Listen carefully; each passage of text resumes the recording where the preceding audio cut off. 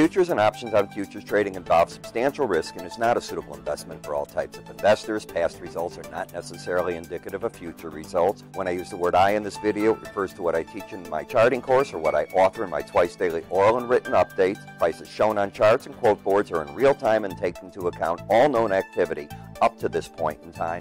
And if you'd like to read more of this disclaimer, simply hit the pause key on your video player. Good day, all. Ira Epstein of Linn & Associates with your metals market update. And this is for Thursday, and this is the 8th of March, 2018, and the time about 2:07 p.m. Central Standard Time.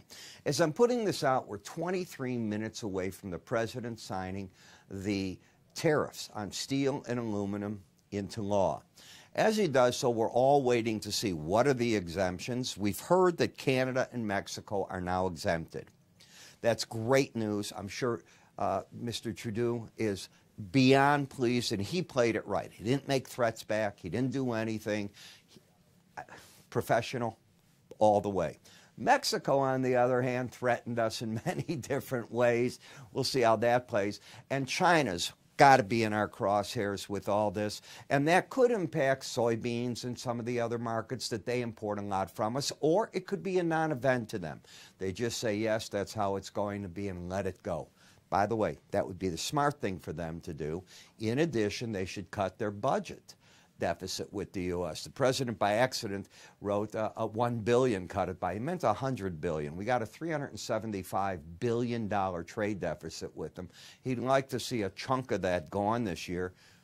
We'll see if the pressures do it, and we'll see if that still keeps pressure on North Korea.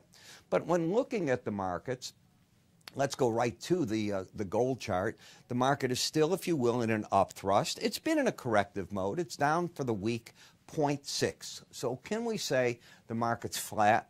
I think that's what we're saying at this point. When I look at the thrust of the market, it's now in a down thrust. I pointed that out yesterday. You're back underneath the 18-day average of closes, but you haven't really taken out this part right here. So I do want to show this. You see this break low on a close, 13.1990?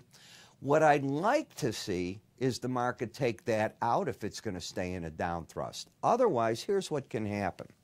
You have a market, and if you just think about it, you could have higher lows, get back over the 18-day average, and you take out 1335.20, you could set on just a chart of closes the market up into its up levels. In other words, get bullish again.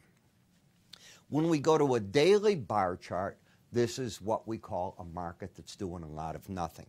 As I put the swing line on, you can see that you have, and why I put a swing line on a chart, by the way, this is the chart without it. What's the trend off of that? It's easy for me. I can tell you the trend of this in probably 1 or 2 seconds. Lower low, higher high. There is no trend. It's all I care about, no trend. Then I filter that with the moving averages. The 18-day average of closes is 1330.90.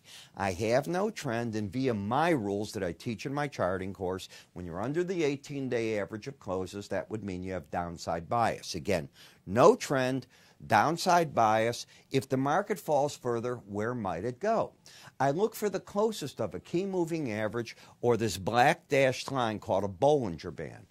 In Bollinger Bands, it's an algorithm designed to keep the market trading within them 95% of the time. That does not mean that eventually they can't break through them in a major way. But often that's done from a market that narrows in a pattern, not a market that's got a big, broad trading pattern. So I would look that if the market fell, probably has reasonable support down there. What about if the market reverses course now? If the market goes back up, a close over 1330.80 on the current pattern would give you higher lows. You already have a high that took out that high.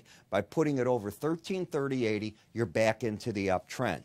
Remember, this market's just doing this. It's whipping back and forth, but that would do the job. Momentum-wise, there is none. The market got up into the 30 levels. It's no longer oversold. I define anything as oversold as being under 30. It's over that, but it's just drifting here. So you have no momentum to speak of. You have downside bias and no swing line trend. Sometimes the popular ETF will tell you more than the futures. In this case, slightly. You've got the higher lows. Even today's low at 125.13 is not taking out 124.96. You have higher highs. You can see that on the swing line. The market needs to close over 126.10 to get bullish. It needs a settlement price over that. Like the futures, dead momentum, doing nothing. So now I go to the gold miners. You're always looking to see, is something telling you? The mining stocks you're up today in, the gold miners at least on the ETF, you've got the higher low, higher high. You're not over the 18-day average. You have to get over it.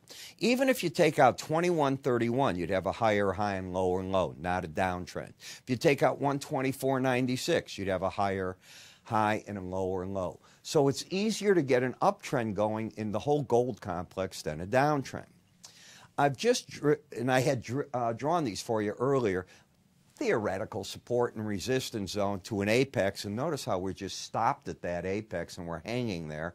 This is how many ounces of silver it would take to buy an ounce of gold. Right now it's 80.16. That's very high historically. I remember trading it at 15 to 1, 20 to 1, 30 to 1 was considered high. 80 to 1 is a big number. Silver market up a little bit, but not much. Remember, we didn't see today with the threat of the tariffs people running to the precious metals. I think you want to read what the tariffs are before we can make any decisions. There is no trend in the silver. The bias is down just like gold, and momentum is flat. Copper got hit, and it should have gotten hit. Why? Think about it. Tariff trade wars lead to people not trading goods. Copper's in a lot of goods, as is silver, don't get me wrong. But copper's called Dr. Copper for a reason. Economic barometer, temperature reading, that's what you take. So hearing the word trade wars, not a surprise to see the market come down. Can it get to the lower Bollinger Band? Maybe. It's already very oversold. Oversold can be corrected by the market either embedding, where both numbers get under 20 and go sideways, or the market goes flat or starts turning up and that number comes back up over the 20 levels. In the platinum market, if it were me guiding you, what would I be saying? Lower highs, lower lows. Now you made your challenge pretty close. Of the lower Bollinger Bands, you threw the 100-day average. I think professionals were covering shorts here in front of today's tariff rules. We'll see if that turns out to be. Resistance, 956.60, the 100-day average. You got up to 960.10. You're up a little bit, but so what? You haven't turned the trend, but I'm questioning if you're not oversold enough to get the bounce. Palladium is not acting like it wants to get down there. A good rally today, up $11, but the trend is down. You clearly have lower highs. I'm even showing you with the red arrows, those. Lower lows, but you're oversold. So we have a common theme in metals. They're very oversold. You got to be careful. One other part to the market. The U.S. dollar has not been trending. It had a big up. It had another break low. Again, like so many of the other markets, in the metals especially, you don't have a pattern of higher highs, higher lows, or lower highs, lower lows.